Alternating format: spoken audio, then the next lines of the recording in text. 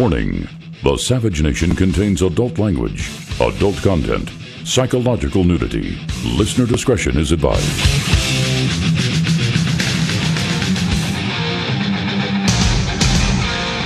And now, America's most exciting radio talk show, The Savage Nation, home of unprotected talk, borders, language, culture. And here he is, Michael Savage.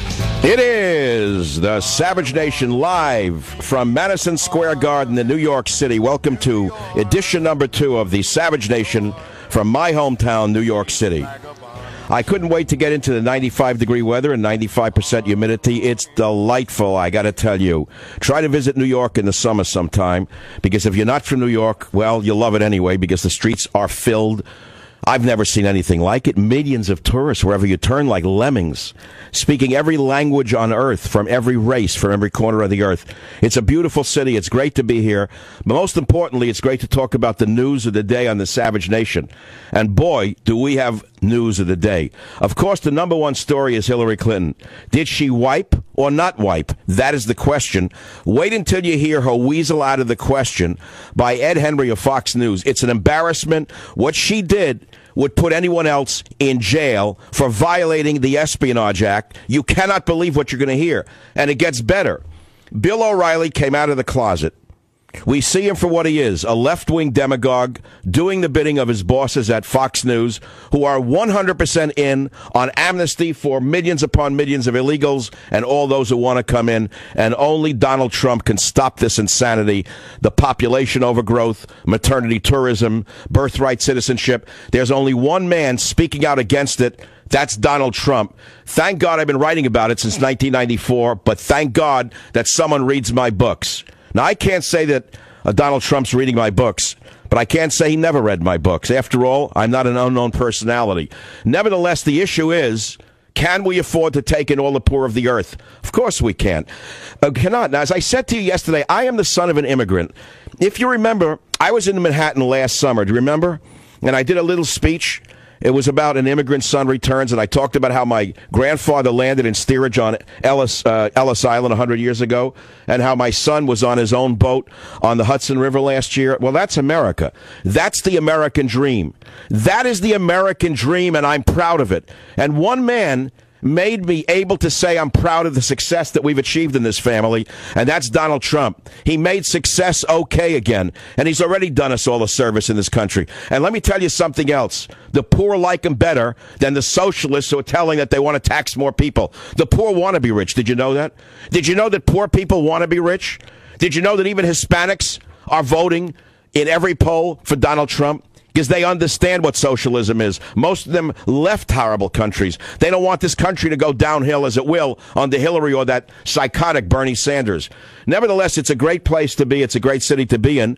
So let's begin with some sound that you may not have heard, which is Donald Trump debating Bill O'Reilly, the man who came out of the closet as the left-wing demagogue he has always been. Listen now on the Savage Nation. I think you're wrong about the 14th Amendment, and frankly, the whole thing with anchor babies and the concept of anchor babies, I don't think you're right about that. I think can it's quote going to it. be You want me to proven quote you the amendment? If you're born here, you're an American. Period. Period. But there are many lawyers are saying that's not the way it is in terms of this. What happens is they're in Mexico, they're going to have a baby, they move over here for a couple of days, they have the baby. No, but Bill, they're saying it's not going to hold up in court. Now it's going to have to be tested, but they say it's not going to hold up in court. Regardless, when people are illegally in the country, they have to go. Now the good ones, and there are plenty of good ones, will work it so it's expedited. We can expedite it where they come back in, but they come back legally. Bill, we have a country. You need borders and you need law. I said that for decades. I've been saying that, but you are not going to be able to deport people. So O'Reilly has not said it for decades. Turn it off. Turn it off. No, he's trying to play it both ways. O'Reilly is a long-time left-wing operative who pretended to be a conservative. Now when the real issues come down, the rubber meets the road, so to speak, take a guess which side O'Reilly is on. He's on the side of Hillary Clinton, Bernie Sanders, and the New World Order crowd. Let me explain something to you. I know the 14th Amendment intimately. I have it in my hand. The unconstitutionality of citizenship by birth to non-Americans is a fact of life. Let me read it to you. And I'm reading it to you from the gentleman, Senator Howard of Michigan, who actually wrote the amendment in the Senate in 1866. Mr. O'Reilly, did you know it was written in 1866, right after the Civil War? And do you know why the 14th Amendment was written? To make sure that the freed slaves were accepted as American citizens. It was never intended to admit the world, nor was it intended to permit birthright citizenship, nor birth tourism. I'll read it to you. This amendment, Mr. O'Reilly, Bill O'Reilly, pay attention. I know you have very big ears. This amendment, which I have offered, is simply declaratory of what I regard as the law of the land already, that every person born within the limits of the United States and subject to their jurisdiction is by virtue of natural law and national law a citizen of the United States. Listen, there's another sentence, Mr. O'Reilly. You've got to read on. You got to read the whole thing, not a piece of it, because this is in the amendment. Quote, this is by the guy who wrote the amendment. This will not, of course, include persons born in the United States who are foreigners, aliens who belong to the families of ambassadors, or foreigners, aliens who belong to the families of ambassadors, or foreign ministers accredited to the government of the United States, but will include every other class of persons. This, and he's writing now, I'm not repeating something in my own head. Here's the man who wrote it. He said, it settles the great question of citizenship and removes all doubt as to what persons are or are not the citizens of the United States, close quote. So it's clear that the framers of the 14th Amendment had absolutely no intention of freely giving away American citizenship to just anyone simply because they may have been born on American soil, something our courts have wrongfully assumed. But there is one sentence and one clause that does need discussion. As Mr. Trump said, it'll have to be determined in the courts. What exactly did, quote, subject to the jurisdiction thereof, that's the quote, mean to the framers of the 14th Amendment? Well, I have an answer for that as well on the Savage Nation. Senator Lyman Trumbull, chairman of the Judiciary Committee, author of the 13th Amendment, and the man who inserted this phrase said this, quote, the provision is that all persons born in the United States and subject to the jurisdiction thereof are citizens. That means subject to the complete jurisdiction thereof. What do we mean by complete jurisdiction thereof? Not owing allegiance to anybody else. That is what it means. In plain English, only children born to American citizens can be considered citizens of the United States, since only an American citizen could enjoy the extent and quality of jurisdiction of an American citizen now. That settles the case. And I'll tell you something else. You want to hear what established law is? That's established law. It was never intended to permit the world to dump their babies on our shores and turn them into instant citizens who can then bring in the mother, the father, the aunt, the uncle, the cousins, and the grandparents. It is either a nation of borders, language, and culture, or it's nothing. It ceases to exist. If you remember your high school biology, it's very simple. You learned what a cell was, and you saw that a plant cell had defined cell walls. Remember? A thick cell wall. That was the extent of the cell of a plant. That cell wall permitted the good stuff to stay in and the bad stuff from coming in, by the way. An animal cell has a cell membrane. Same thing. Without a cell wall or a cell membrane, there is no cell. It dissolves. It oozes out into the greater body. If that's what you want for America, a nation that is dissolved in front of your eyes, well, keep going along with Bill O'Reilly, Hillary Clinton, and Barack Obama. I'm Michael Savage. It's 14 minutes after the hour. The phone number here is 855-400-7282. 855-400-SAVAGE. Again, live from Manhattan, New York City, the son of an immigrant talking about immigration, the biggest issue of the day. In fact, it is the only issue in this campaign that has really caught on, other than one other, and that is this. Hillary Clinton, did she wipe or didn't she wipe? That is the question. Well, she was stopped by Ed Henry of Fox News after giving a little stump speech in a hot gymnasium yesterday, and here is what went on in clip number 2 on the Savage Nation. You're in charge of it. official in charge, did you wipe the server? What, like with a cloth or something? No. Well, no. Did you try to wipe the whole? I don't. I know you want to make a point, and I can just repeat what I have said. It's a simple. In order to be as cooperative as possible, we have turned over the server. They can do whatever they want to with the server to figure out what's there or what's not there. That's for the people investigating it to try to figure out. But we turned over everything that was work related, every single thing. Personal stuff, we did not. I had no obligation to do so and did not. All right. Thank you all. Thank you all very much. Is there any indication that this issue isn't going to go away for the remainder of your campaign? Nobody talks to me about it other than you guys. Nobody talks to me about it other than you guys. Let me tell you something. There are people in prison right now who did less than what Hillary Clinton did. Did you know that? There are government officials from previous administrations who are in prison for doing less than what she did, and yet this imperious lady shrugged off the suggestion that she wiped her server clean with the snarky response, what, with a cloth or something? Let me tell you something. There's more to this than meets the eye. What is it that she wiped, and why did she wipe it? What is she hiding? What did she transmit? We'll find out eventually. This is a drip, drip, drip, and it's getting bigger, not smaller. And let me tell you something. There's a thing called Chinese water torture. Do you know what it is? I learned about it as a child from my father. I said, Dad, what's Chinese water torture? He said they would put you in a place and fix your head in a certain position, and they would just drop one drop of water on your head at a time. I said, that doesn't hurt, Dad. He said, yes, in the beginning, that one drop, you hardly feel it because it's only a drop of water. But as the drops keep coming at you slowly but surely, eventually that single drop, after 1,000 drops, starts to feel like a sledgehammer on your head. That's called a slow drip. 855-400-7282.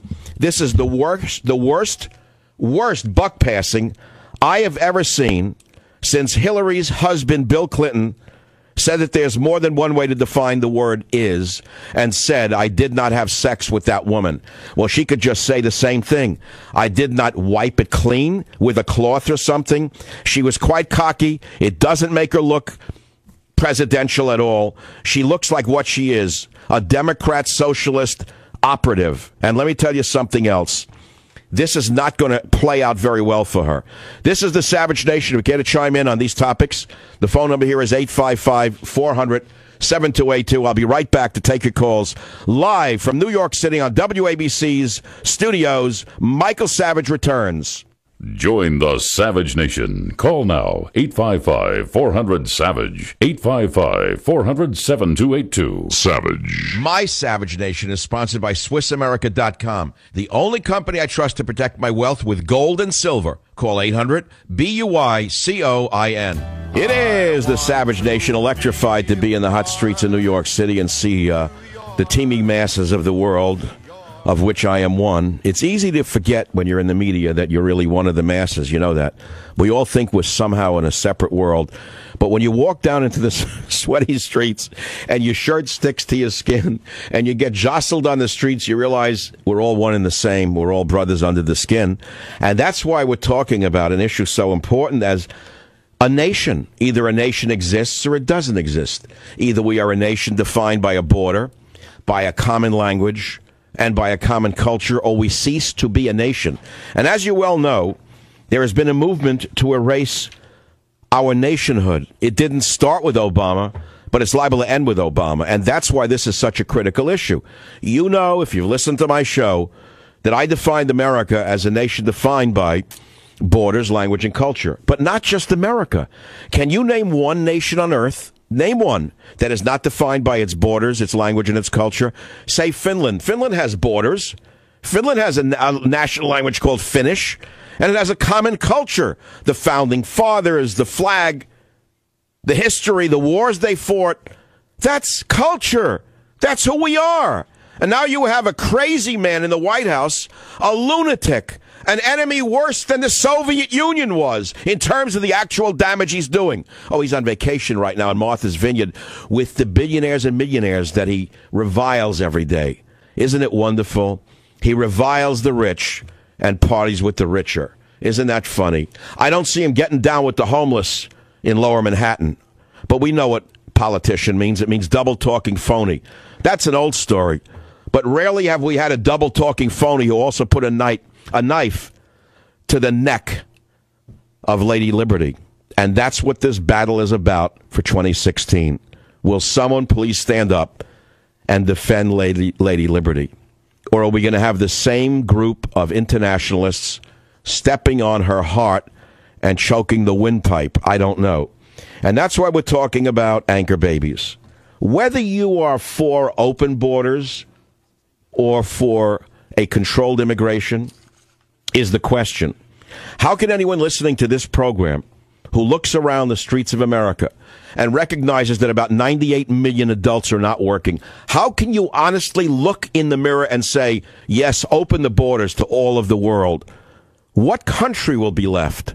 Where will the money come from for all of the social services that they have gotten used to and they hear about in their third world hellholes? They come to this country which you left-wingers hate.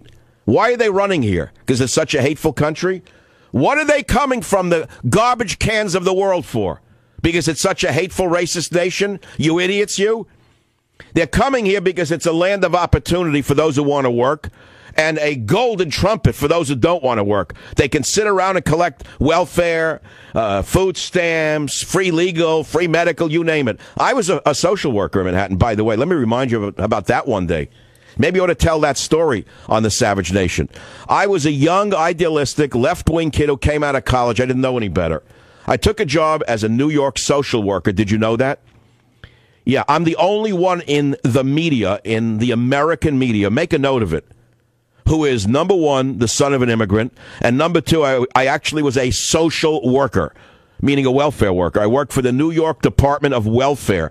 That's what it was called in those days. They changed it from Department of Welfare to something like Social Services. Oh, we owe them a living. Social Services. Yes, sir. How can I serve you? No, we call it the Department of Welfare.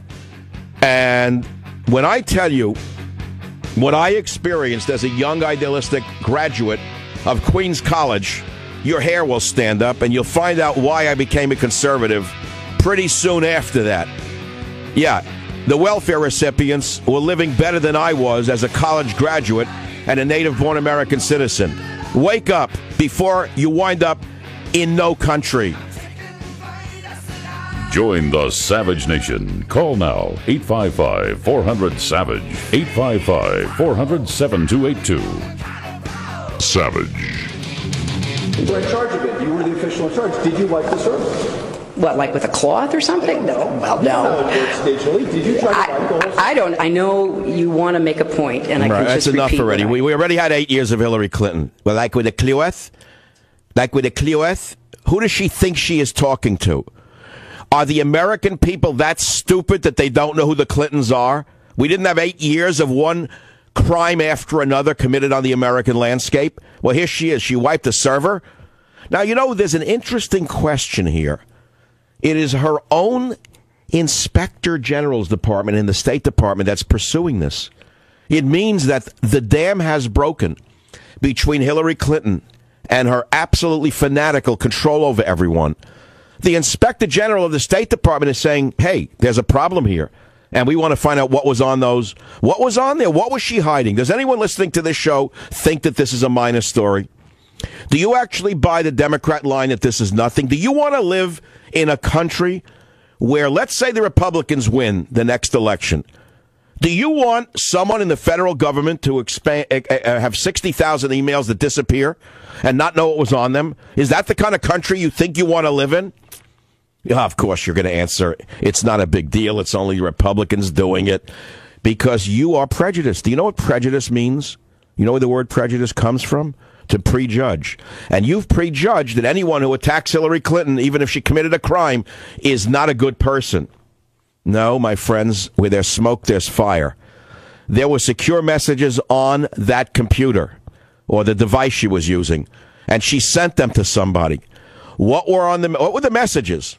What was on it? We know that there were satellite images. Do you know what that means? The most top secret images that the government has are Defense Department satellite images. Think about this. The Defense Department has high-flying satellites. They can photograph a cigarette pack on someone walking around the globe. Those images were sent to Hillary Clinton for some reason, and she sent them to someone for some reason. If you live in a democracy, we have a right to know what did she receive, when did she receive it, who did she send it to, and what did they do with that message, and what was it all about? Don't you think you want to know? We'll find out sure enough, because they've already pulled in Anthony Weiner's wife, Huma Abedin. She's now being grilled. She's being grilled like a salmon over hot coals. One of them is going to break. One of these roasted smelts being slow cooked over hot fire is going to crack, because if they don't, they'll go to jail for 25 years for God knows what. Perjury, espionage, God knows what they can get on. You know that there are people right now in prison for having done less? The other issue is Trump standing up for America's immigration laws, and O'Reilly really coming out nakedly as the left-wing demagogue actor he has always been. It's a shock to me that Fox News, which frankly is all we have left, has moved so far to the left, especially on immigration. There are some very good people at Fox News, but there are some not very good people at Fox News, and O'Reilly happens to be one of them. I have called O'Reilly the leprechaun for many years, which is why I've been banned from Fox News. He's their big star. At least he was until Martha Washington came along. And now, of course, the leprechaun has been trumped by Martha Washington. But now he's trumped himself. He attacks Trump on an issue that is clearly a dividing line between conservative and liberal. Did you hear that interchange? We'll play it again for you later. Again, let me just repeat. Let's just calm down. Every nation on the earth is defined by borders, language, and culture. That is how Michael Savage in 1994, when I formed the Paul Revere Society, I was asked to define what is a nation. How do you define a nation? You know that no one had clearly defined a nation until I did. And I said, well, I think it's borders, language, and culture. Let me tell you something. If anyone has defined a nation better than that, let me know who it is. A nation is defined by its borders, language, and culture. I defined it in 1994. My next book, my last book, my biggest book, my blockbuster, the only book you'll ever need on the subject of government in your lifetime is Government Zero. It's not even for sale except on Amazon. But listen to the subtitle. No borders, no language, no culture. From best-selling author of Stop the Coming Civil War, Michael Savage reveals the massive dangers currently leading to the demise of our nation. Oh, you think you've heard it all before? Savage sounds the alarm about how progressives and radical Islamists are working together towards similar goals to destroy Western civilization and remake it in their own respective images. These two dark forces are transforming our once free republic into a socialist third world dictatorship ruled by Government Zero, absolute government and zero representation. Combining in-depth analysis and biting commentary, Michael Savage cuts through mainstream media propaganda to reveal an all-out attack on our borders, language, and culture by progressive and Islamist travelers who have hijacked public policy from national defense to immigration to public education. There is only one thing that can stop this terrifying agenda. Michael Savage has a plan. Get the inside story before it's too late. I actually have chills up my spine as I read a definition of my own last nonfiction book. Government Zero on Amazon now. It won't be out until October. But let me tell you something. People are really wanting to read that book. And I want to tell you something else. I've been doing this for 21 years. I'm not going to be doing it forever. And I want this book, Government Zero, to be my swan song. I want to say bye-bye, and I want to disappear from the airwaves and from the written word in a couple of years. That's going to be the end of it. I'm not going to do this forever. And I want you to understand that you got to carry the ball for me. You got to pick it up, and you've got to carry the baton. Now, let's go back to the issues of the day. Trump is right. O'Reilly is a left-wing demagogue. 100% for amnesty, as is his boss, Murdoch. I happen to know from the inside, it leaks, Murdoch is a one-worlder. Murdoch is a new world order. The Fox News people have been told, these are your marching orders, you're for amnesty, and you hate Trump. You turn on Fox News, every minute it's an attack on Trump. They become like CNN and MSNBC, where it's like a joke. Here, I'll pick up the New York Times. Front page of today's New York Times. Little story. Trump paints GOP in corner on immigration. I don't think he's painted him in a corner. I think he's defined the issue of the day. He hasn't painted anyone in a corner. It's the other cowards who are in a corner, not him. He's clearly out there. You want to tell you something else about Trump that you don't know, that I have defined? I said it to somebody on the visit here. I don't know who. I said, Trump is surprising. He doesn't get angry. They push him pretty hard. They press his buttons. O'Reilly tried to paint him into being a demagogue monster who wanted to deport little, poor foreign children. He didn't freak. He didn't get angry. I'll say it again. Donald Trump is very Reagan-esque. I said it first. He's sort of the Ronald Reagan of our time. He's affable. He's likable. He doesn't get hateful. He says it like it is without getting mad. I couldn't do it. That's why I'm not in politics. It's why I'm on the radio. I blow up too easily. I'd make a terrible politician, but I make for a very good talk show host, don't I? Where emotion counts. So let's go to some of the callers on the Savage Nation. Let's see the topics. I don't know who the best caller is. I guess it's line 5, Ara on WMAL in Washington, D.C. Ara, go ahead, please. Yes, it took me 25 years to figure out what the right wing is talking about. I was born in Syria. I'm a Christian Armenian, and I just want to thank you for pushing this message. And it takes a long time for immigrants to assimilate. And one of the reasons why the Roman Empire fell is because they took in too many nationalities too fast, and nobody wanted to. That is correct, sir. You have read your history. Rome was broken in two when the barbarians invaded and then peopled or populated the ancient Roman Empire with, let us say, foreigners. Let's just put it at that. And then there was no Rome anymore. The only thing left of Rome, as is said in The Sopranos, is Mulberry Street in Little Italy. I'm joking.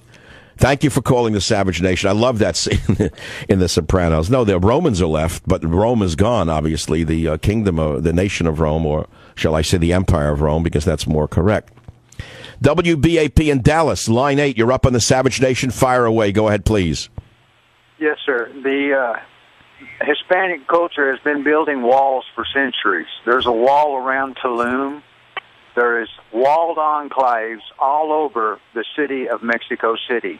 And them walls were not to keep Americans out, but to keep the people that are coming across our border out of their neighborhoods. Now, let me tell you how Mexico treats immigrants, because I know some wonderful Guatemalan people. I know wonderful El Salvadorans, and they've told me horror stories that deserve repeating right here on the Savage Nation. I know people from Guatemala who crossed into Mexico. They were beaten almost to death by the Mexican federales and forced to pay bribes to survive. Did you know that? The girls are raped. Did you know that? Ask people from El Salvador who fled communism. By the way, that's an interesting story itself. Fled communism in El Salvador under the wonderful leadership of El Salvador. They come here and they tell you horror stories about how Mexico treats them if they land in Mexico. Mexico is very, very strict on letting immigrants in, and do you know why? Because they can't afford them. So who are they sending to this country? The best and the brightest? I want to ask you a simple question. Is Mexico sending us the best and the brightest? No. But you say, look, Savage, come on, be real. Your grandfather came here as an immigrant. He was poor. He was uneducated. Yes, that is true. But there was no welfare net waiting for him. There was no immediate social service net waiting for my grandfather. It was do or die. So he had to go to work. I'm going to tell you another little story. My father, I told the young man who was traveling with me, he was a 27-year-old young man. We saw a horse go by, the Central Park carriage horses. You've seen them with the carriages, and you hear them clip-clopping down the streets on the hot day, and you feel bad for the horse. I said, did you know that my father at age 9 or 10 drove a horse-drawn wagon in the streets of New York delivering laundry? He said, what? I said, there were no child labor laws then. My father needed to work or they wouldn't have eaten. Did you know that? He drove a laundry wagon with a horse at age 9 or 10, and the horse got away and ran and pulled him off the wagon. He told me about it, and a spike went right through his leg. He showed me the scar in his leg. Now, I didn't take that as a real story. Kids hear these stories, they don't know, what does it really mean? Well, when you walk the hot streets of Manhattan and you see the horses, you can imagine your father as a little 9-year-old not watching Sesame Street and taking Ritalin, but driving a laundry wagon. That was the American way. So you're saying, well, you want to go back to that and have immigrant kids drive laundry wagons? You don't have to go to the extreme. That's called a reductio ad absurdum argument. You understand? If I were to say a thing like that, can you say, well, what do you want to do with all of the immigrants? Put them on laundry wagons and ride horses at 9? That's called reductio ad absurdum as an argument, meaning you take the exact opposite and you make an absurd point. I didn't say that, but we need a rational border policy. That's what that's all about. Now, I want to tell you something else about anchor babies. I told it to you yesterday, but it is worth repeating today. Canada, beautiful nation, wonderful people. They were being flooded by Chinese who were coming in the 9th month of pregnancy, delivering the baby in Canada, who became instant citizens. Then mommy became a citizen. Daddy was born in from China, the grandparents. Canada got freaked out. And take a guess who stopped the anchor baby law in Canada. It was a Chinese Canadian who said we cannot afford to have all of China deliver their babies here. And they eliminated the anchor baby law. They eliminated maternity tourism. They eliminated it on the spot. And it was a Chinese Canadian. He was not doing it because he was a racist against Chinese. He was doing it because he was a rationalist who loved Canada, as am I. Michael Savage, rationalist who loves America. This is the Savage Nation. I'll be right back. Join the Savage Nation. Call now, 855-400-SAVAGE, 855-400-7282. Savage. My Savage Nation is sponsored by SwissAmerica.com. It's the only company I trust to protect my wealth. Call 800-BUY-COIN. Do you want a government zero or a government of the people, by the people, and for the people? And what kind of government officials do you want? Do you want one that functions around the law, gets around the law? Let me tell you something. What Hillary did, I don't think they're going to catch her. We all hope that eventually a powerful person gets caught. Because if you did this and you were a low-ranking State Department employee, you'd be in prison. There's no question about it. But don't hold your breath. Remember Sandy Berger? He smuggled state secrets out of the National Library in his underwear. Sandy Berger, the lawyer from Washington, D.C., the man who does deals with China to this day as a lobbyist for one of America's principal law firms. Sandy Berger smuggled secrets in his underwear. He didn't serve 5 minutes in jail. If you took a library book and got caught, you'd go to jail for 3 years. Okay? Okay, put the caller up, whatever the line was. Did you say it's line 3? Gary from MAL in Washington. Gary, go ahead, please. Yeah, hey, Doc. We keep hearing about what was found on Hillary's server, satellite imagery, top secret level stuff, and whatever. What a lot of people don't understand is that you just cannot sit at a top secret enclave terminal and type out an email to Hillary at pantsuit.com or whatever. That room is generally what is known as it's a SCIF. It's a secure compartmentalized information facility. It tends to be a room within a room that is partially, most times, a Faraday cage, which prevents any spurious emanations, RF emanations, from leaving that area. So bottom line is that somebody had to either type that stuff up and redact the fact that it was secret, SITK, no foreign, whatever, and or they had to put it on some sort of a removable media, which is not allowed in a SCIF. And they had to remove it from this secure room, fingerprints, the whole 9 yards, just to get in the room so that these people could get the information to Hillary. There was so many other laws broken other than the fact that she had on her server. Wow. Gary, I never heard this before. Were you a man who works in the military? I have, and I still do, yes. What you just said on this national radio show, has this been expressed on other shows, or has it been printed in newspapers? I haven't heard it. I've been looking for it. I've been trying to get through to other shows and all that. I'm surprised actually I got through to you because I always get a busy signal. Gary, I got to ask you to stay on the line because what you just said has made news on this show. It should make news around the world. Guys, get Gary's number. We're going to open our number, the 4 o'clock hour on the East Coast with it. Gary, give us in a nutshell what you just said about the server. And you're saying, let me see if I understand. What Hillary received from the Defense Department had to go through a secure room. Is that basically what you said? Yeah, you cannot email from top secret information from a top secret enclave terminal or whatever, because that is in a room that's generally known as a SCIF. Okay, you can Google the term SCIF and all that. It's not like that's classified or anything like that.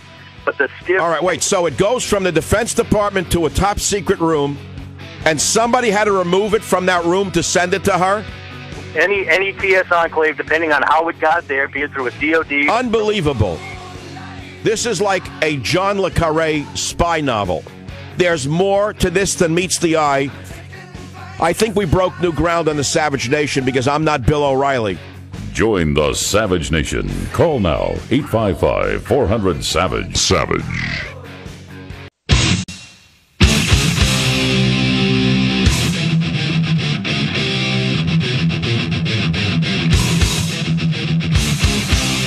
Warning. The Savage Nation contains adult language, adult content, psychological nudity. Listener discretion is advised.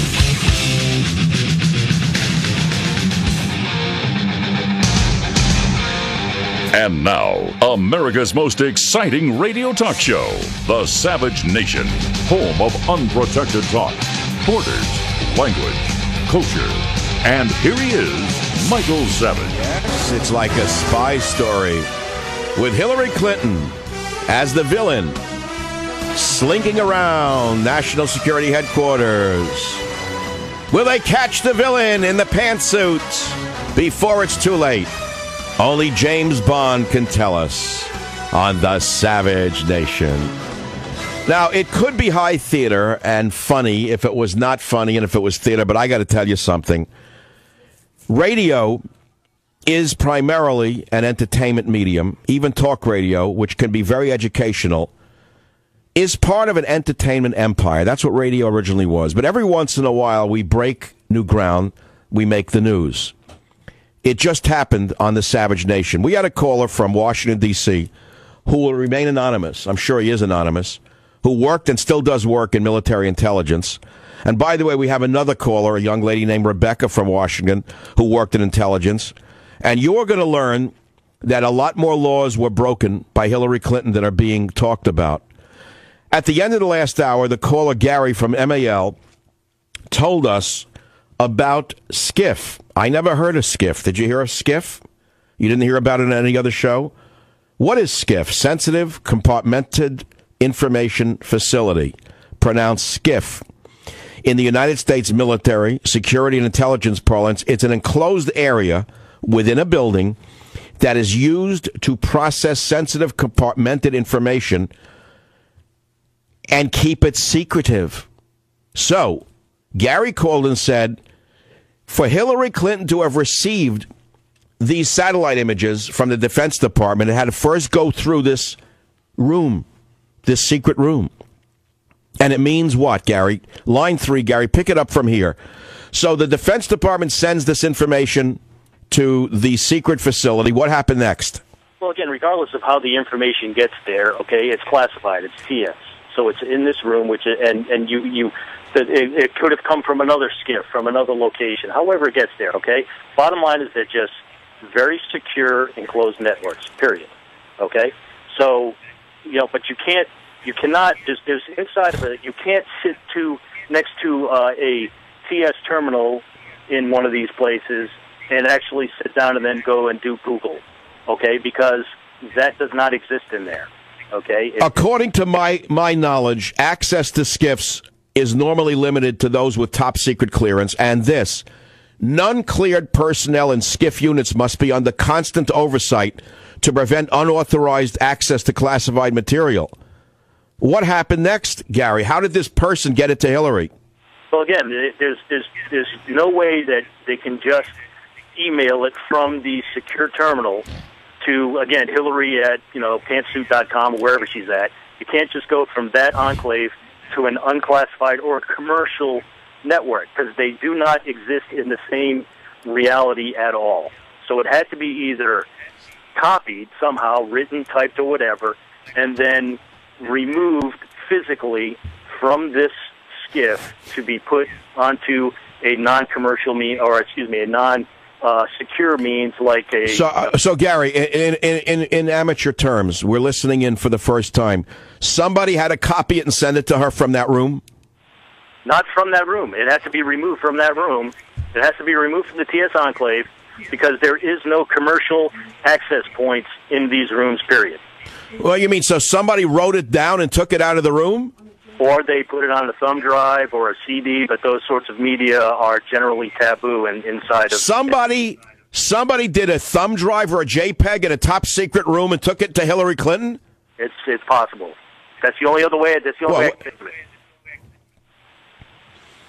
Gary, you have stopped my breath for a moment, and I thank you for calling the Savage Nation. This could be the most important breaking point in this whole story, but wait, it gets even better.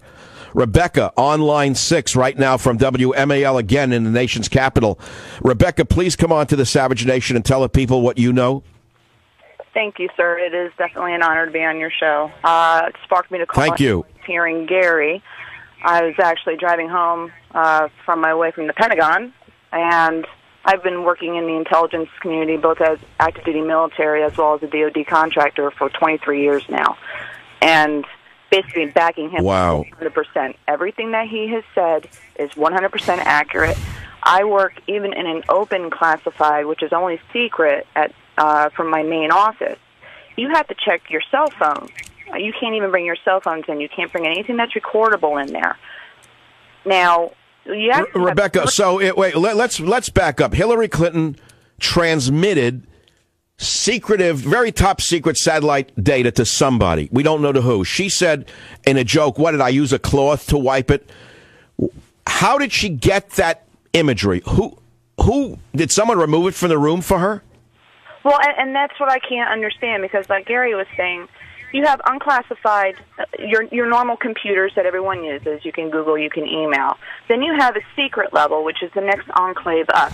That in and of itself is not at all connected whatsoever to the unclassified network. It's a completely separate entity.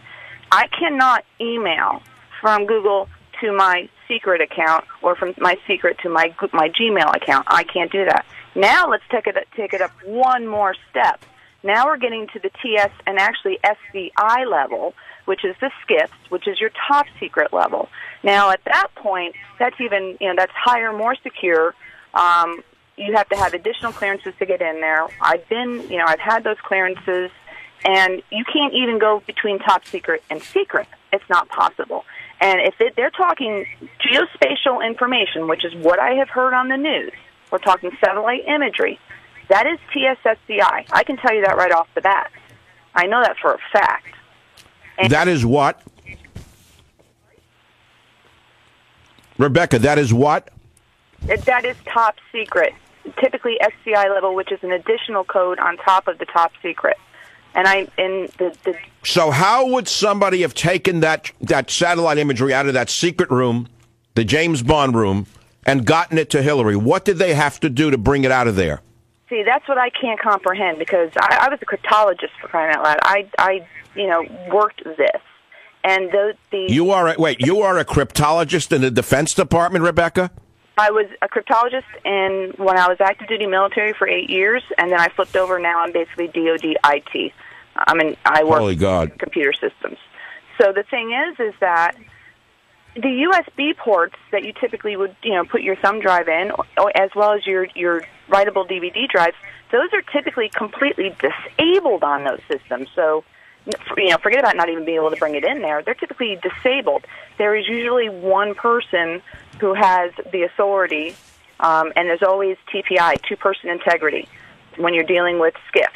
Even the safes have two different combos held by two different individuals, so that no one person can access these things individually.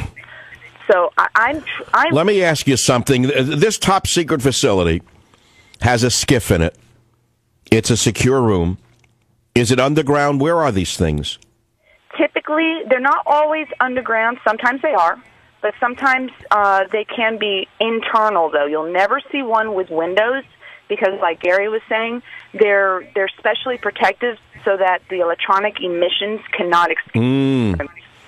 So spies, so in other words, foreign governments can't pick up the signal. Absolutely. So they'll typically be either underground in a basement, or they'll be internal in a building where you can have this heavy-duty structural integrity to the building, to these rooms. This is unbelievable to me. Let me ask you, Rebecca, you work in intelligence. You're a former cryptologist. You see the Hillary story. What do you feel in your heart of hearts went on here? Who was she sending this to, and for what reason? Unfortunately, there is not one positive reason that I can find. There is not one. Everything's got to be. I'm. I can't come up with any good logical, rational explanation for it. Because I'll tell you right now, if I had even a basic security incident where I left a piece of crypto out, or I somehow had classified information in an unclassified space, not only would I automatically lose my job and my security clearances, but I would more than likely be brought up on charges as well. Right. Now, in your business of this world that you live in, this top secret world, you live a very tense life because you are trusted with the greatest secrets the government has. Irrespective, Republican or Democrat, we are still a sovereign nation, and we have a lot of enemies who would like to see us go under. What the heck was she transferring and to whom? What in the world was she sending? What was this about? Okay, we understand it was satellite imagery about Benghazi. Isn't that what we've all heard in the news so far? That's what I believe. I believe there's something really deep and dark under there. Oh, my God. Please, let's not let our minds get carried away. Do we know when this happened? Did it happen before the ambassador was killed by the mobs or after? We don't know. But it could have been going on the whole time. We just don't know. And with her having, professionally wiped these servers numerous times, if they magnetize those drives, we'll never know from that piece that she turned over. If they did a professional situation where they magnetize with the same level that the DOD does it, that's going to be hard for any forensics to recover. The only thing that I'm hoping is it's a catch-22. You hope nobody had backups or copies because there was classified information, if that's true. But on the same note, if there was, then that would be the one positive route we'd have to be able to track it down and actually find out exactly what happened. I'm not going to ask you whether you're a Republican or a Democrat because it doesn't matter to me. You're an individual who loves America, and that's why you work in the top secret field that you work in. What is the feeling, without giving away any information, amongst your coworkers about what this means for America and national security in general? Is there buzz going on in the intelligence community about what Hillary did? Oh, absolutely. Absolutely. What do they say? We're all what? Appalled. It's such a double standard because we know we're heavily scrutinized, and rightfully so. With the background checks and constantly having to have to report anything in our lives that could potentially be an issue for us. And do you think that the FBI, Obama's FBI, Loretta Lynch's FBI, is actually going to get to the bottom of this? Unfortunately, I don't have the faith that I wish I did that will happen. Right. It's not an independent FBI. Loretta Lynch was handpicked, by the way, by Al Sharpton, if you can believe it. Al Sharpton, a man of this low caliber, lobbied to have Loretta Lynch, a U.S. attorney from New York City, or New York area, made the attorney general, and Obama made her attorney general. Do we actually believe that a woman appointed by Barack Obama is going to blow the whistle on a Democrat? I don't feel that's even within the realm of possibility. Actually, there is one potential, I think, that it would happen, and that's if there's something going on in the administration or in the big scheme of things that, for whatever reason, they decided they don't want Hillary Clinton to be the nominee, and this would be the easiest way to take her out. That's one. So there could be collusion coming from the Obama camp to make certain Hillary is not nominated as president, and we won't know why, but there could be collusion, and that's why we're even hearing about this, right? Right, and that's pure speculation for me on my part, but unfortunately I've become a little bit more cynical over this. Well, thank you. Oh, cynical is good. When you live in a cynical time with a cynical president and a cynical government, I think cynicism is a healthy attitude. I thank you for listening to the Savage Nation on WMAL in Washington, D.C. Unfortunately, at this moment, we have to take a commercial break, at which point I will return to talk about two things, and really two things only. One is the spying scandal. I don't know what else to call it. The spying scandal that has enmeshed Hillary Clinton and the story of ancient Rome when the barbarians broke the empire into east and west, which is a little bit of history that might educate us about what we're living through right now in the good old U.S. of A. I'll be right back. This is Michael Savage. Join the Savage Nation. Call now, 855-400-SAVAGE, 855-400-7282. Savage. The Savage Nation is sponsored by Swiss America, the only company I trust with my financial future. Call 800-289-2646 or SwissAmerica.com. What you are about to hear on the Savage Nation and what you have been hearing on the Savage Nation, I believe, is new information. We are going to put it up on michaelsavage.com tonight in listenable form as an MP3. We have anonymous security experts from the Defense Department, the CIA, and other places listening into this show and calling in with stories about what Hillary may have done that I've never read anywhere. I didn't see it anywhere. I didn't hear about it. I don't have a staff of 300. Instead, I have an audience of millions, which is the best staff in the world. Millions of Americans. We have another one right now. Dave on WMAL again from Washington, D.C. Go ahead. What is it you want to tell the American people? Mr. Savage, good afternoon. I just want to corroborate what Rebecca and the other individual was saying. I've been in the intelligence community now for about 15 years, both in the U.S. military as well as several three-letter agencies within Washington, D.C., to include many of our NATO allies. And the only thing that I can think of, as what they were saying, there's no way to move information from an unclassified terminal to a classified terminal. You can go up, but you can't go down. So if this is classified information, the only way that I can think that she got it onto an unclassified system is printing it out and then scanning it on an unclassified scanner and then emailing it. Now that would be. Oh wait, do you mean that? You mean Hillary or her staff members did that? Perhaps one of her staff members printed it out and removed the classification markings. But what's really funny is that all of us, us government employees within the intelligence community, if we did anything like that, that would be right. A security violation. We would go to jail. We also, some of us, get polygraphed. And we're at. I want to ask you about. Let's say, God, you did this. You did this not for bad reasons, but you did it by accident. Of course, you lose your job. What is the crime that you're charged with? The mishandling of classified information. Just mishandling of classified information is enough to land you in the slammer. Correct. Yeah, that's what I'm saying. So even if she didn't mean to do anyone harm with it, she just wanted to transfer it, she already violated the law. She mishandled classified information. But you and I both know that the law is unequal. It does not apply to all. In fact, as we all know, power corrupts, and absolute power corrupts absolutely. This is the Savage Nation. Be here or be a dummy. Join the Savage Nation. Call now, 855-400-SAVAGE, 855-400-7282. Savage. From the Pink Panther to the pink pantsuit in one generation.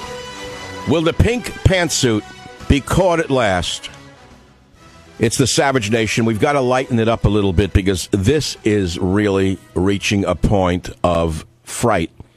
When you see an individual who would be president, who is even accused of this, and has no defense other than, I wiped it with a cloth as a joke, and she walks out of the questions. Do you really want to live in a country like this? Yeah, maybe you do. Maybe you already do. I don't know. But we've had people calling this show who worked for FBI, CIA, DIA. I can't even name the agencies because I don't know all the acronyms. But you know what I heard in the voices of these individuals? People who have given their lives to protect America's secrets. They love America. It's easy for us in conservative radio to bash government and say, oh, everyone who works for the government is this, everyone who works for government is that, they're all lazy, they all want a pension. Let's not overgeneralize. Most of them work because they love America, and they do it because they want to keep this country safe and great. And I don't know whether they're Democrat or Republican. I could care less.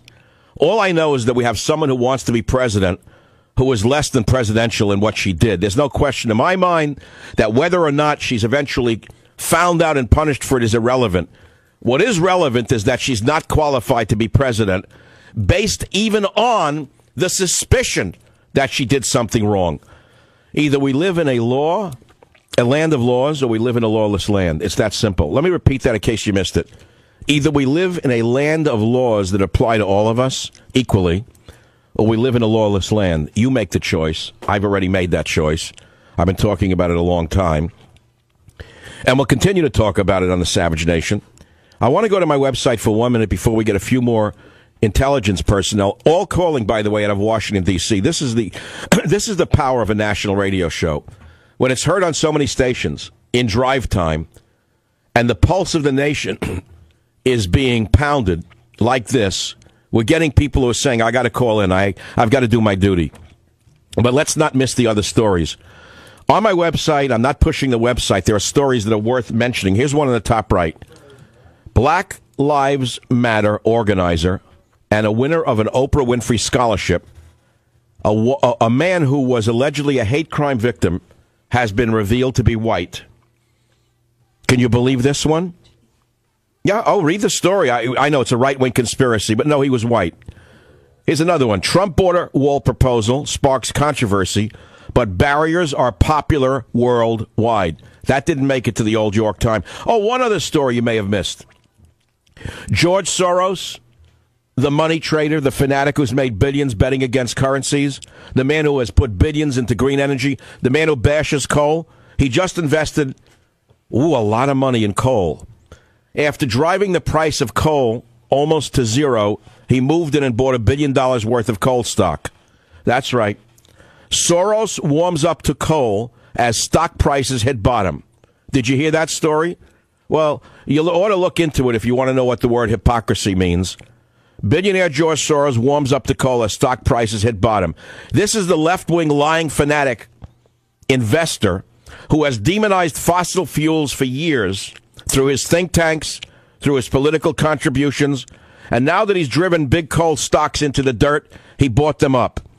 He bought stock in 2 large coal companies, firms that his critics say George Soros himself helped bring to their knees. Now, buying low is the hallmark of any shrewd investor. We all know that. But buying coal, doesn't that go against the political and environmental ideology that George Soros has long espoused? I think so. You see, he runs the Climate Policy Initiative think tank. But did you know that George Soros just snapped up 1 million shares of Peabody Energy and 500,000 shares of Arch Coal, which now gives him significant controlling stakes in what's left of the United States coal industry? Hold on 1 minute. You're not going to believe what you're about to hear. 6 years ago, Peabody Coal was trading under the symbol BTU. It was at a price of $90 a share. But because Barack Obama, the puppet of Soros, punished the coal industry with costly mandates and regulation, Peabody shares have fallen to around $1. By the way, neither George Soros nor his New York-based investment firm, Soros Fund Management, would comment on the coal play, citing a long-standing policy of not discussing investments, according to Fox News. That's America at its best. Now let's move on to the stories again. I don't know who the best caller is, but boy, this is amazing.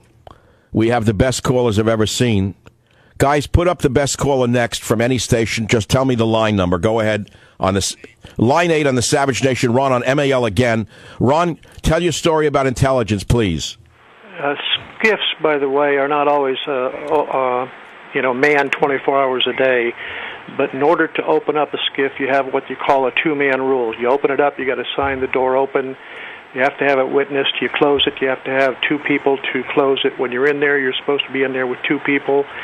When you open up a safe, you got to sign it open, you got to sign it closed, and a witness. There is a thing in there called a secure telephone that you can communicate out with, but you have to have a special encrypted key to do that, and the other guy on the other end has also got to have that key. A real issue here, too, though, with Hillary, is Hillary had a higher clearance than I ever had, and I spent 50 years basically in the intel world. We've been listening about TS. Wait, repeat that. Wait, sir, you were 50 years in the intelligence community, 5-0? Yes. Anyway. Oh, wow. Okay. Well, Ron, I don't mean to cut you off. So you know more about this than you can tell us in a few words. What in the world do you think she was doing is the real picture? What was Hillary getting, and who was she sending it to in your gut? If you were called before, let's say, your boss, wherever you worked, and they said, look, someone took this out, and they'd say to you, Ron, what do you think she took, and who would she have sent that to? I'm sure they run sessions like this inside these agencies. What would your answer be? Well, I really don't know, because I don't know exactly all of her connections. But an important thing that no one's spoken to yet is the fact that she had higher clearance than I did. I had a TSSCI and then what I'll call tickets. Okay, ticket is even a more refined restriction on who can have that data. And she had, I am sure, TSSCI and special clearance just for state. And other agencies have special clearances, too. In many cases, you go to NSA, you must be polygraphed. I was never polygraphed. The issue is those tickets are also important because those are even more restrictive on classified information than just TSSCI. I mean, TSSCI is very, very restrictive. But when you add tickets to it, you might have somebody in the State Department, the whole State Department, that only 4 people know about. I mean, that's... All right, but look, Ron, you have 50 years in intelligence. I have 0 years in intelligence. All I have is the ability to do inductive or deductive reasoning. I am trying to figure out what she's hiding. What in the world could she possibly have? We hear that it's satellite imagery. So let's play 20 questions. What does that mean? Maps of what? Well, there's an organization called NGA, and there's also an organization called NRO. And those agencies can do satellite reconnaissance for other these trigraph agencies. And some of that stuff is used for targeting. I can tell you that right now. I worked on a program where we were using that kind of stuff to target various places around the world. And you mean target them for drone strikes? Is that what you mean by target them? Excuse me, tactical strikes. Tactical strikes. Yeah. All right, so that's one possibility. One possibility they would try to hit somebody. Is that a possibility? Of course it is. Of course it is. Wow. Well, that's chilling unto itself. We came, we saw, he died. The famous Hillary Clinton soundbite about Muammar Gaddafi. We came, we saw, he died, with a big laugh. Well, this wouldn't be the first time that something along those lines was enacted. Ron, at the end of the day, do you really think this is going to come to light? I pray to God that it does. Because you know what I look at when I see all this and what she's getting away with? I think of all those years I spent with a security clearance trying to protect that information, and this woman walks free. You know what I say? All you people out there that have a clearance, don't even worry about getting in trouble. Hillary ain't getting in trouble. You should just be able to use her as an example. And I think it's a... Well, what's interesting is you're saying something interesting. You're saying if she skips this, if they let her off on this, it means that security clearances mean very little. Suddenly anybody could use this as a precedent, saying, look, I'm sorry, I didn't mean it. And by the way, Hillary Clinton did it. Nothing happened to her. Any lawyer could get them off from now on, right? I would a slick. Well, yes. Any good defense attorney would use the Hillary defense after this. So it would make mush out of our intelligence communities. You know, Snowden's going to come back to the States someday. He's going to lawyer up, and some slick lawyers are going to get that dude off, and that dude instead should be hung. Okay? Because I know the crap. Well, wait. What Snowden? By the way, what Snowden did, was it on the level of what Hillary did? Maybe even more. Here. Man, I got to watch. The real thing. Okay, let's not put. Hold it, my friend. I don't want. I know you're in a very tight knit community. Voices are easily recognized. I don't want to put you in jeopardy with your colleagues or former colleagues. I don't want to put you on the spot and have you have a bad night tonight, because I tend to, draw people out as though we're just having a conversation. But the stakes are very high in this poker game. And I don't want to hurt anybody with this conversation, Hillary included. Let's assume she's innocent, by the way, until proven guilty. But what is she innocent of? That's the question. If she's innocent, what is she innocent of? Why did she erase it is the question. Isn't that really the question, Bill? She is not innocent. She is guilty. Guilty. She just hadn't been indicted and tried. And all right. She hasn't been go on. Make your last point, please. Yes, sir. No, please. Professionals out here should be screaming and shouting and explaining exactly what she has done and could possibly compromise in our nation and our security organizations and the data that she handled. It makes my heart pound to think that someone could get away with this. And I protected it for all that. But what did you feel when you saw the interchange between Hillary Clinton and Ed Henry of Fox News, where she just treats it in a flippant manner, like when they say, "Did you wipe it?" and she says, "What, with a cloth?" How did you feel at that moment? You know what? After spending the years I did, but she spent 4 years in there, and I can tell you right now, just because you have classified it, just because you have a piece of information that has no classification on it, that doesn't mean it's not classified. Okay? I can send you an email right now that has top secret information on it, and I could actually send that to you about an email, because I know some stuff, and I can send that to you and not have TSSCI written on it, and you can't turn around and say, well, geez, it didn't have any classifications, it must not be classified. But yet, if you know the content of that data, you know that I shouldn't have sent it to you. Okay? If you work in the... So you, in other words, just by receiving it, she should have recognized it was top secret. Of course. But she said she didn't know it was secret because it didn't say it. Well, then therefore, how was she qualified to be Secretary of State then? And moreover, how is she ever going to be qualified to be the President of the United States of America? I guess after Barack Obama, there are no standards. Thanks for the call, my friend. Good luck. It's 47 minutes after the hour. The time is racing away. I got to tell you something. You know, I'm doing this show from Madison Square Garden, where ABC studios are located in Manhattan. I'm looking down on the millions of people hustling into Penn Station to go home on a hot, muggy day. And even though I'm in an air-conditioned studio, I am sweating from head to toe by what I've learned tonight on the Savage Nation. Be here or be nowhere. I'll be right back. We came, we saw, he died. Join the Savage Nation. Call now, 855-400-SAVAGE, 855-400-7282. Savage. Hey, our Savage Nation is sponsored by SwissAmerica.com, the only company I trust for wealth insurance, gold and silver. Call 800-BUICOIN. Michael Savage live from WABC studios at Top Madison Square Garden here in Manhattan. And, of course, the one topic that people want to talk about is Hillary Clinton's missing emails. And did she wipe or not wipe? Also, Donald Trump being attacked by Bill O'Reilly. I'm not shocked by that. Bill O'Reilly's always been a quisling, and who I've called a leprechaun, not so fondly, because I think he is a leprechaun. And he did an interview that appeared in the Hollywood Reporter that you can link to on the Drudge Report.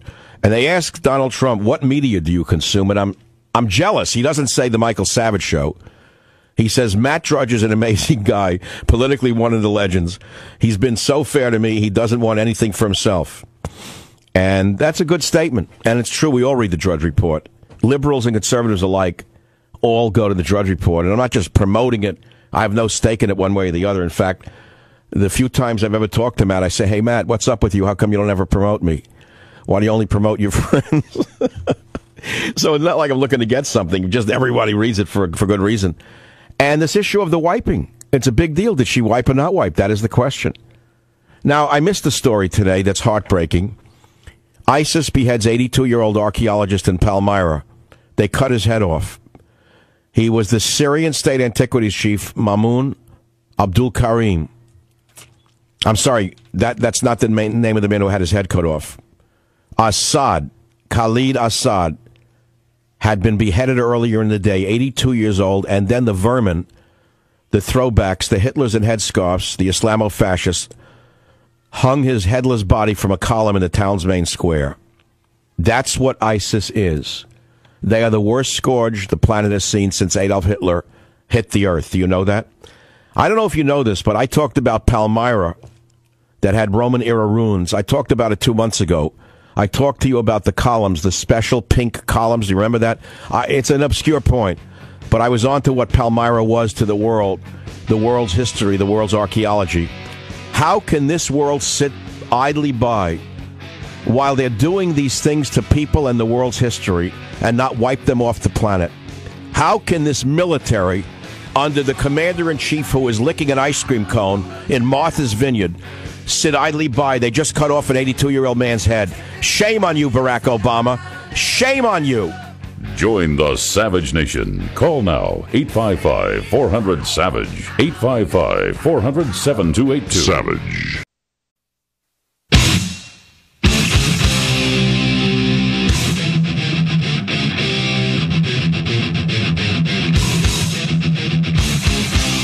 Warning.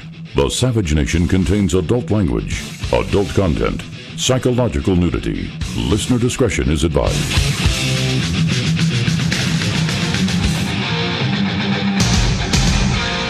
And now, America's most exciting radio talk show, The Savage Nation, home of unprotected talk, borders, language, culture. And here he is, Michael Savage. It is the Savage Nation, electrified to be in the hot streets of New York City and see the teeming masses of the world, of which I am one. It's easy to forget when you're in the media that you're really one of the masses. You know that. We all think we're somehow in a separate world. But when you walk down into the sweaty streets and your shirt sticks to your skin and you get jostled on the streets, you realize we're all one and the same. We're all brothers under the skin. And that's why we're talking about an issue so important as a nation. Either a nation exists or it doesn't exist. Either we are a nation defined by a border, by a common language, and by a common culture, or we cease to be a nation.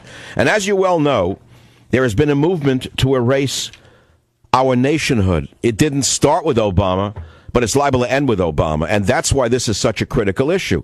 You know, if you've listened to my show, that I defined America as a nation defined by borders, language, and culture. But not just America. Can you name one nation on earth? Name one that is not defined by its borders, its language, and its culture. Say Finland. Finland has borders. Finland has a national language called Finnish, and it has a common culture. The founding fathers, the flag, the history, the wars they fought. That's culture. That's who we are. And now you have a crazy man in the White House, a lunatic, an enemy worse than the Soviet Union was in terms of the actual damage he's doing. Oh, he's on vacation right now in Martha's Vineyard with the billionaires and millionaires that he reviles every day. Isn't it wonderful? He reviles the rich and parties with the richer. Isn't that funny? I don't see him getting down with the homeless in Lower Manhattan. But we know what politician means. It means double-talking phony. That's an old story. But rarely have we had a double-talking phony who also put a knife to the neck of Lady Liberty. And that's what this battle is about for 2016. Will someone please stand up and defend Lady Liberty? Or are we going to have the same group of internationalists stepping on her heart and choking the windpipe? I don't know. And that's why we're talking about anchor babies. Whether you are for open borders or for a controlled immigration is the question. How can anyone listening to this program who looks around the streets of America and recognizes that about 98 million adults are not working, how can you honestly look in the mirror and say, yes, open the borders to all of the world? What country will be left? Where will the money come from for all of the social services that they have gotten used to and they hear about in their third world hellholes?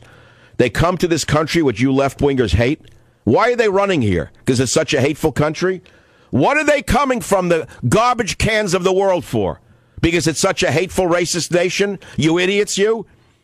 They're coming here because it's a land of opportunity for those who want to work and a golden trumpet for those who don't want to work. They can sit around and collect welfare, food stamps, free legal, free medical, you name it. I was a social worker in Manhattan, by the way. Let me remind you about that one day. Maybe I ought to tell that story on the Savage Nation. I was a young, idealistic, left-wing kid who came out of college. I didn't know any better. I took a job as a New York social worker. Did you know that? Yeah, I'm the only one in the media, in the American media, make a note of it, who is, number one, the son of an immigrant, and number two, I actually was a social worker, meaning a welfare worker. I worked for the New York Department of Welfare. That's what it was called in those days. They changed it from Department of Welfare to something like Social Services. Oh, we owe them a living. Social Services. Yes, sir. How can I serve you? No, we call it the Department of Welfare. What I experienced as a young idealistic graduate of Queens College, the welfare recipients were living better than I was as a college graduate and a native-born American citizen. Wake up before you wind up in no country. Of course, the number one story is Hillary Clinton.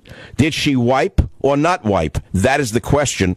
Wait until you hear her weasel out of the question by Ed Henry of Fox News. It's an embarrassment. What she did would put anyone else in jail for violating the Espionage Act, and it gets better.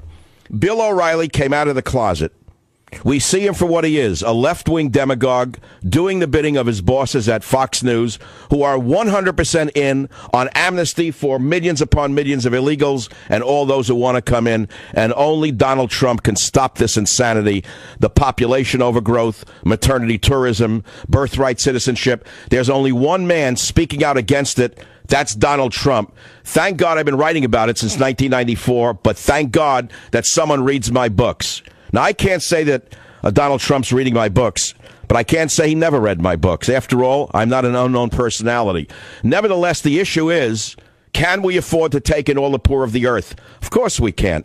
So let's begin with Donald Trump debating Bill O'Reilly, the man who came out of the closet as the left-wing demagogue he has always been. Listen now on the Savage Nation. I think you're wrong about the 14th Amendment, and frankly, the whole thing with anchor babies and the concept of anchor babies, I don't think you're right about that. I think can it's quote going to it. be You want me to quote you the amendment? If you're born here, you're an American. Period.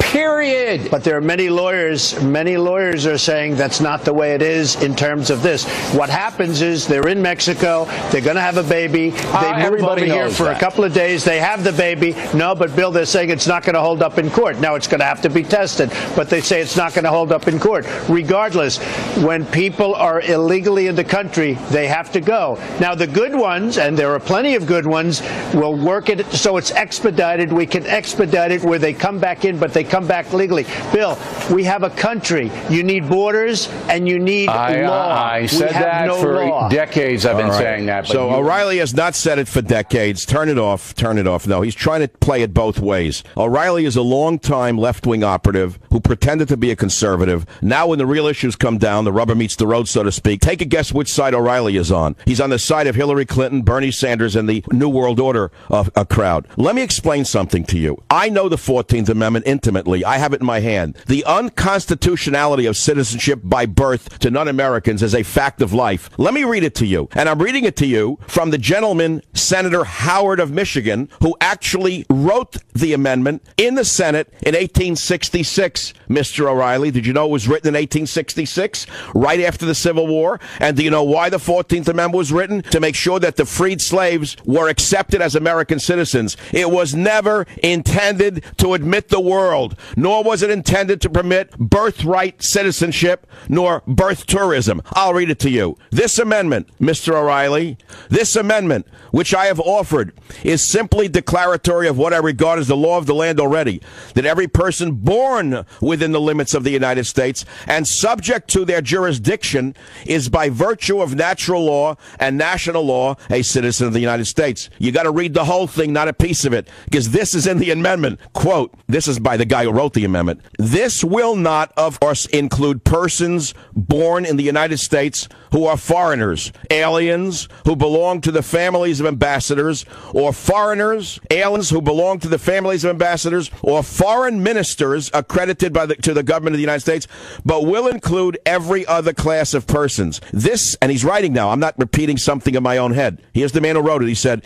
it settles the great question of citizenship and removes all doubt as to what persons are or are not the citizens of the United States, close quote. So it's clear that the framers of the 14th Amendment had absolutely no intention of freely giving away American citizenship to just anyone simply because they may have been born on American soil, something our courts have wrongfully assumed. But there is one sentence and one clause that does need discussion. As Mr. Trump said, it'll have to be determined in the courts. What exactly did, quote, subject to the jurisdiction thereof, that's the quote, mean to the framers of the 14th Amendment? We'll have an answer for that as well on the Savage Nation. Senator Lyman Trumbull, chairman of the Judiciary Committee, author of the 13th Amendment, and the man who inserted this phrase said this, quote, the provision is that all persons born in the United States and subject to the jurisdiction thereof are citizens. That means subject to the complete jurisdiction thereof.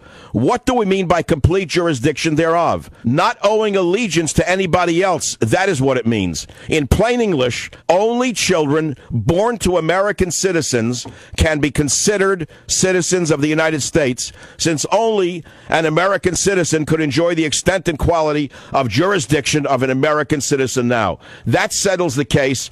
And I'll tell you something else. You want to hear what established law is? That's established law. It was never intended to permit the world to dump their babies on our shores and turn them into instant citizens who can then bring in the mother, the father, the aunt, the uncle, the cousins, and the grandparents.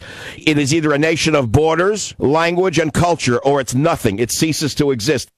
I understand the immigrant experience quite well. In fact, I had a grandmother living in my house when I was a child who didn't speak English. She spoke in Russian. And the fact of the matter is, I know what it's like to live with a grandmother who does not speak the language of the land. Now, my father said to me, only speak English because otherwise you'll become nothing in America. And that is a fact of reality. And yet we have millions of people who come here and don't even want to bother learning to speak English. What do you think they're going to be like 5 or 10 years from now? Now, having said that, again, I got to go back to the city I'm in right now. And normally I do my show out of San Francisco. So I come here and I look around. I see a city with every race, every language you can imagine in the streets. And I want to tell you who the big loser is going to be from an America that is changing so rapidly because of Obama's desire to change it so rapidly. And I have to say it in all candidness, America's black population, especially the poor, are the ones who are going to lose out the most. I look around and I see people on the bottom end of society who are working. Tell me who is going to take their jobs, but immigrants who are willing to work for less and put up with less than the best treatment. And that is why this swamp of illegal aliens is so dangerous. I don't think it's going to affect the rich very much, except to make them richer. That's why guys like Microsoft or whoever, Facebook, Zuckerberg, they love the masses because amongst the masses, they get cheaper labor to run their IT companies. They don't care what it does to the poor because they're not poor. They never see them. They're on their yachts. Spielberg is going to sell his $170 million yacht I read the other day to buy a $250 million yacht. God bless him. He didn't steal it from me. He earned it. He likes the yacht. If he finds that entertaining, good luck to him. The fact is, he's not going to feel the effects of this. And so the poor of America are the ones who are going to feel it very, very deeply. They're going to be pushed aside. Why don't I just take requests now that I'm in New York? Can we do anything else but talk about the election and Donald Trump? Can I talk about the coming Civil War, which already came, but it didn't leave yet? Can I talk about the fact that Government Zero, which was number 149,000 last week on Amazon, is now, I swear to God, it was like number 4 in politics, and the book isn't published for another 2 months? Because it's the last book you're ever going to have to buy on politics. It's everything you ever knew about the liberal world and then some. I'll be right back. Join the Savage Nation. Call now, 855-400-SAVAGE, 855-400-7282. Savage. The Savage Nation is sponsored by Swiss America, the only company I trust with my financial future. Call 800-289-2646 or SwissAmerica.com. The executive order gets rescinded. One good thing about You'll rescind the Dream Act executive order. DACA. We have to make a whole new set of standards. And when people come in, they have to come in. You're going to split up families. You're going to deport children. Chuck, no. We're going to keep the families together. We have to keep the families together. But you're going to keep them out. But they have to go. What if they have no place to go? We will work with them. They have to go. Chuck, we either have a country or we don't have a country. All right, so there's the Lilliputian Chuck Todd who grew a beard to look intelligent, trying to take on a giant, Donald Trump. But Donald Trump said on this issue, which I agree with, that the anchor baby law has to go. I don't see how anyone could argue with that if they're rational. He didn't say throw them out of the country. He said something has to be done. He's the only one at least raising the issue. And you see, America is a state of mind. I've known this since I'm 18 years old. America is a state of mind. If people believe that things are going to be better, that unto itself changes things for the better. And we've had politicians like Obama who's run us down. He's made America a bad place. He's made America evil. He's made America wrong. He's apologized for things that Americans didn't even do. And that's made people ashamed to be Americans. And it destroys the morale of a nation. Do you understand what I'm talking about, morale? You ask anybody, whether it's a sports team or the military, it's all based on the morale of that team. And Obama is the worst thing I've ever seen for America's morale. He's destroyed it. Obama has destroyed America's confidence. Trump is going to give Americans confidence again. He's going to bring confidence back to America. That alone will make us a better country. Now, the minutiae of the positions and the policies, do we really know what he's going to do? Do we really know if he can do it? I don't know. I really don't know. I know most politicians promise the world and deliver some of it. That I know. I'm a realist. But if a guy can make you feel good about a country and make the country feel good about itself, and he can tell foreigners who don't like us to go you-know-where, that unto itself is worth a lot to me. And I think it's worth a lot to you. But many of you are not sold, and I'm not here to sell you on them. It's that simple. On the other side of the aisle is an overt, low-life, street socialist, communist, terrible loser professional agitator like Bernie Sanders, a guy who doesn't even believe he's getting this kind of attention. A left-wing fanatic that if you ever saw him, you'd say, who is that man? Call the police. He looks like a vagrant. Now, all of a sudden, he was like the college professor that you had who for 3 hours harangued you about America and then made you feel guilty about white privilege. That's Bernie Sanders. It's unbelievable to me. A communist from his dirty toenails to his dandruff. His dandruff flakes are socialistic. That's how bad this guy is. Now, listen, if you have a choice between a socialist communist like Bernie Sanders and a capitalist like Donald Trump, and that's the general election, it's an 85-15, maybe a 90-10, period. So let's listen to 06. Here is Socialism 101 in clip 6 from Bernie Sanders. If we are going to transform America, here we go again. If we are going to have a government that represents working families and not working large family campaign donors, we need a political revolution in this country. You've been trying to have a revolution since you were born in Brooklyn. A revolution. Another one, a soapbox revolutionary, Bernie Sanders. Again, if we're going to transform America. Hey, Bernie, we should transform America by making sure that lowlifes like you can never get where you want to go. Now listen to 7. As he makes believe he's going to attack the rich, Bernie Sanders, commie in 7. We need millions of people to stand up and make it clear to the billionaire class they cannot have it all. Oh, come on. They are going to start paying their fair share of taxes. Oh, yeah, okay. Now, listen to his voice. He sounds like Woody Allen on Laughing Gas. If Woody Allen came out of a dental office and he was jacked up on Laughing Gas, he'd sound like Bernie Sanders. We need millions of people to stand up and make it clear to the billionaire class they cannot have it all. They're going to start paying their fair share of taxes. Now, does that inspire you? Is that a man who you would follow into a hail of machine gun bullets? I don't think so. This guy is an embarrassment. So, all right, give me a break here. I mean, is that what you want to represent America against China and Putin? That's who you see standing up to Putin? Savage. You're in charge of this. You were the official in charge. Did you like the service? What, like with a cloth or something? No. Well, no. Did you try to like the whole I don't. I know you want to make a point, and I can just repeat what I have said. It's a simple. In order to be as cooperative as possible, we have turned over the server. They can do whatever they want to with the server to figure out what's there or what's not there. That's for the people investigating it to try to figure out. But we turned over everything that was work-related, every single thing. Personal stuff, we did not. I had no obligation to do so and did not. All right, that's enough already. We already had 8 years of Hillary Clinton. Well, like with the Clioth? Who does she think she is talking to? Are the American people that stupid that they don't know who the Clintons are? We didn't have 8 years of one crime after another committed on the American landscape. Well, here she is. She wiped the server. Now, there's an interesting question here. It is her own inspector general's department in the State Department that's pursuing this. It means that the dam has broken between Hillary Clinton and her absolutely fanatical control over everyone. The inspector general of the State Department is saying, hey, there's a problem here, and we want to find out what was on those. What was on there? What was she hiding? Does anyone listening to this show think that this is a minor story? Do you actually buy the Democrat line that this is nothing? Do you want to live in a country where, let's say the Republicans win the next election? Do you want someone in the federal government to have 60,000 emails that disappear and not know what was on them? Is that the kind of country you think you want to live in? Yeah, of course, you're going to answer, it's not a big deal. It's only Republicans doing it because you are prejudiced. Do you know what prejudice means? You know where the word prejudice comes from? To prejudge. And you've prejudged that anyone who attacks Hillary Clinton, even if she committed a crime, is not a good person. No, my friends, where there's smoke, there's fire. There were secure messages on that computer or the device she was using, and she sent them to somebody. What were the messages?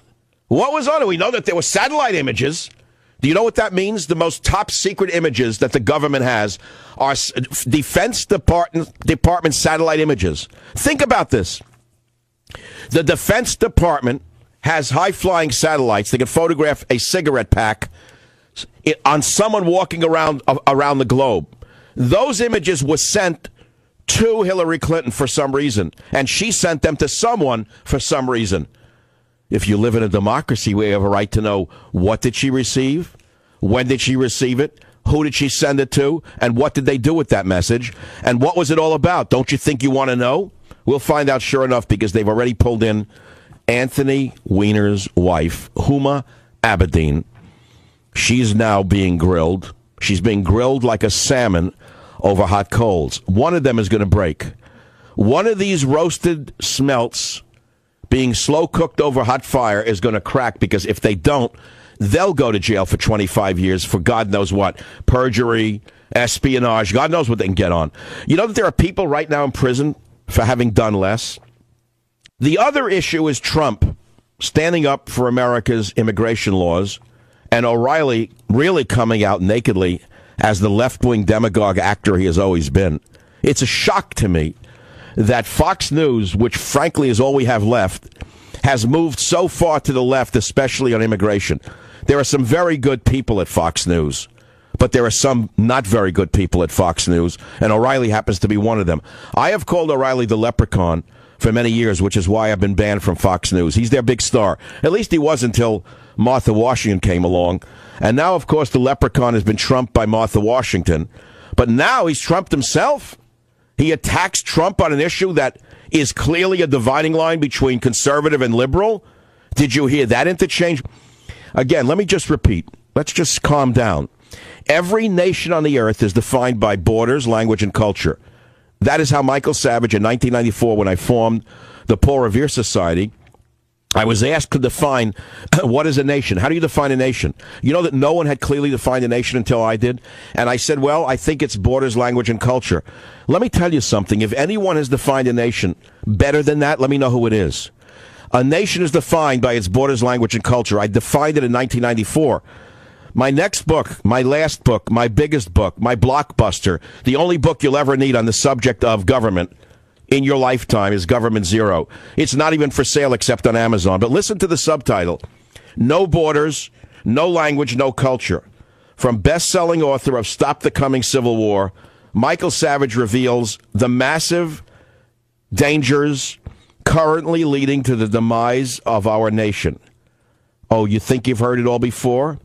Savage sounds the alarm about how progressives and radical Islamists are working together towards similar goals to destroy Western civilization and remake it in their own respective images.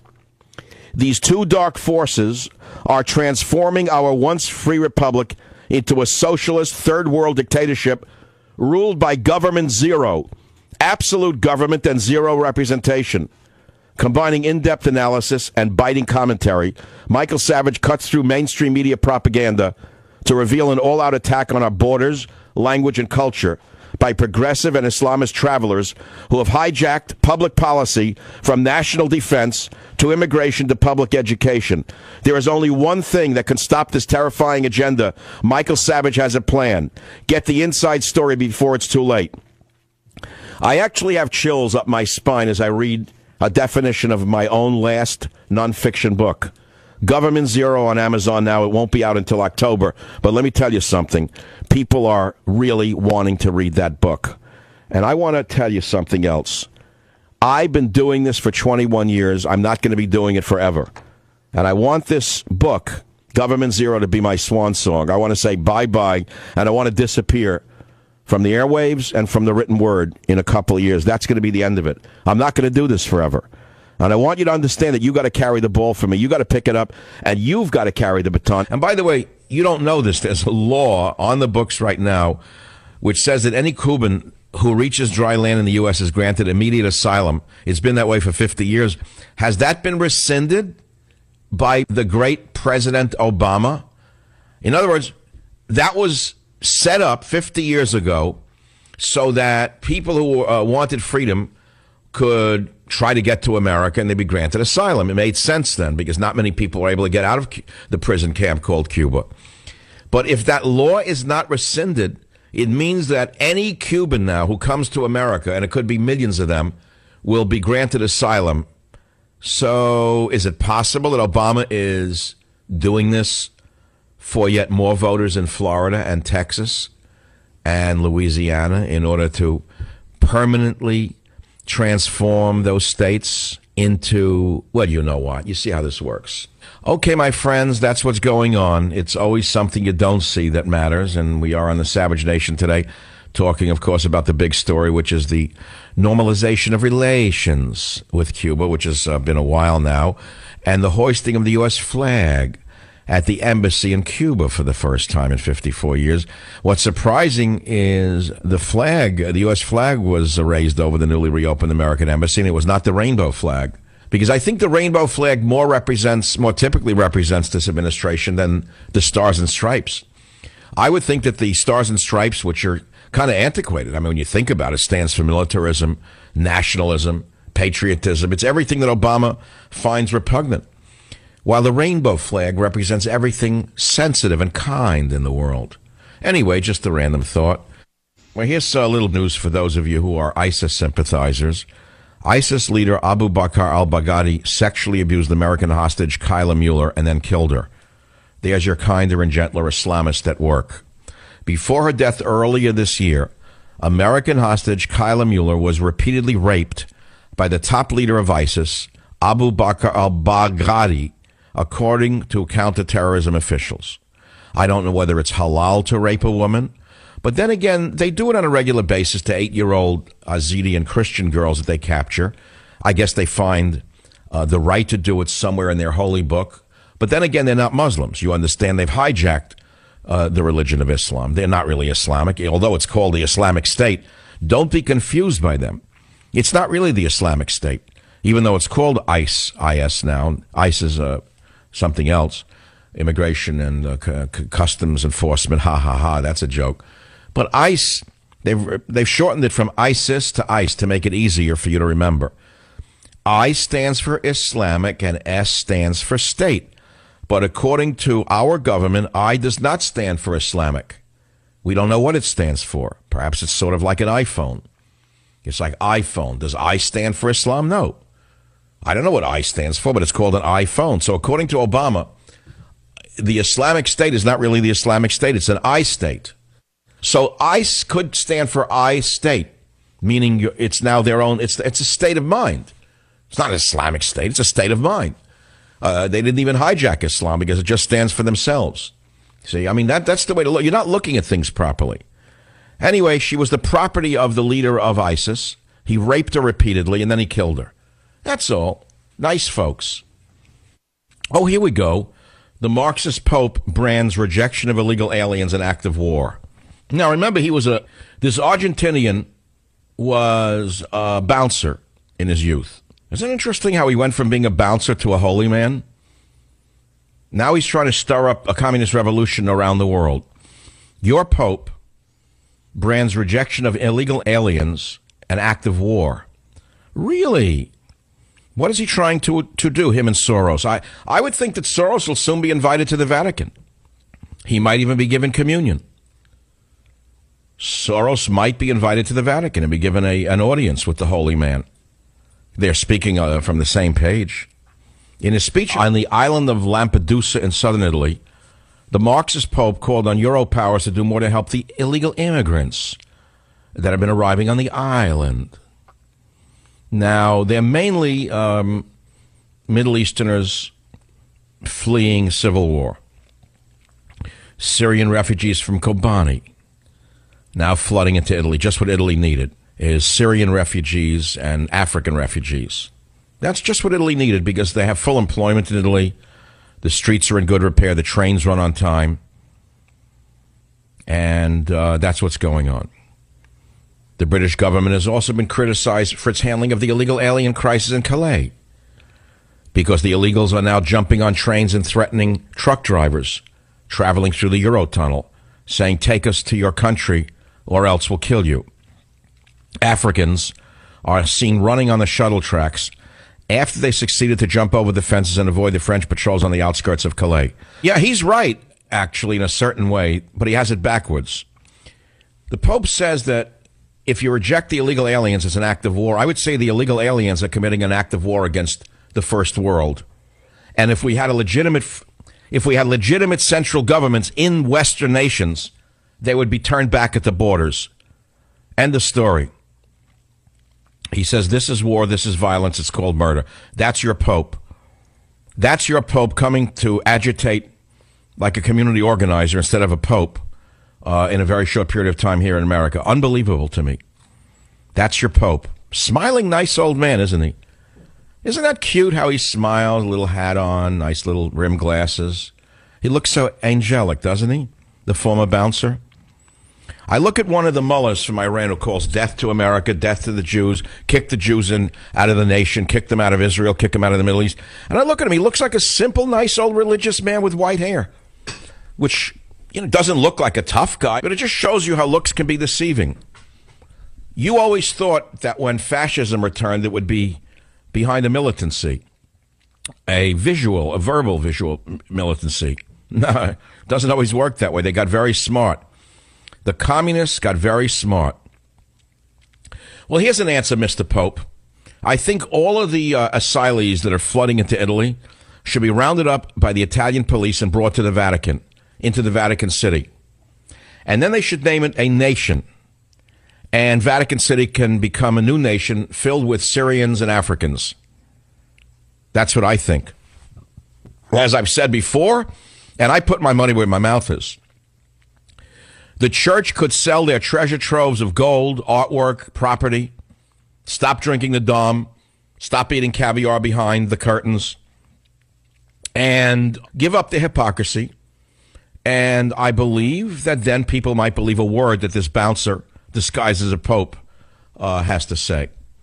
And I'm going to make an offer right now on this radio show. I'm willing to offer $1 million for the Sistine Chapel ceiling if the Vatican will accept it and guarantee to give the money to the poor, directly to the poor, no middlemen, by creating a sanctuary city in the Vatican. I think the Vatican City should become a sanctuary city. I think they should let anyone go in there, and then they should care for them. And I'm willing to make that offer right now to help it. I'll be right back. Join the Savage Nation. Call now, 855-400-SAVAGE, 855-400-7282. Savage. The Savage Nation is sponsored by Swiss America, the only company I trust with my financial future. Call 800-289-2646 or SwissAmerica.com. Now let's go back to the issues of the day. Trump is right. O'Reilly is a left-wing demagogue. 100% for amnesty, as is his boss, Murdoch. I happen to know from the inside, it leaks, Murdoch is a one-worlder. Murdoch is a new world order. The Fox News people have been told, these are your marching orders, you're for amnesty, and you hate Trump. You turn on Fox News, every minute it's an attack on Trump. They become like CNN and MSNBC, where it's like a joke. Here, I'll pick up the New York Times. Front page of today's New York Times. Little story. Trump paints GOP in corner on immigration. I don't think he's painted him in a corner. I think he's defined the issue of the day. He hasn't painted anyone in a corner. It's the other cowards who are in a corner, not him.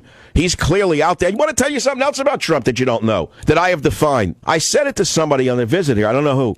I said Trump is surprising. He doesn't get angry. They push him pretty hard. They press his buttons. O'Reilly tried to paint them into being a demagogue monster who wanted to deport little, poor foreign children. He didn't freak. He didn't get angry. I'll say it again. Donald Trump is very Reagan-esque. I said it first. He's sort of the Ronald Reagan of our time. He's affable. He's likable. He doesn't get hateful. He says it like it is without getting mad. I couldn't do it. That's why I'm not in politics. It's why I'm on the radio. I blow up too easily. I'd make a terrible politician. Now I want to tell you something else about anchor babies. I told it to you yesterday, but it is worth repeating today. Canada, beautiful nation, wonderful people. They were being flooded by Chinese who were coming in the 9th month of pregnancy, delivering the baby in Canada, who became instant citizens. Then mommy became a citizen. Daddy was brought in from China, the grandparents. Canada got freaked out. And take a guess who stopped the anchor baby law in Canada. It was a Chinese Canadian who said we cannot afford to have all of China deliver their babies here. Savage.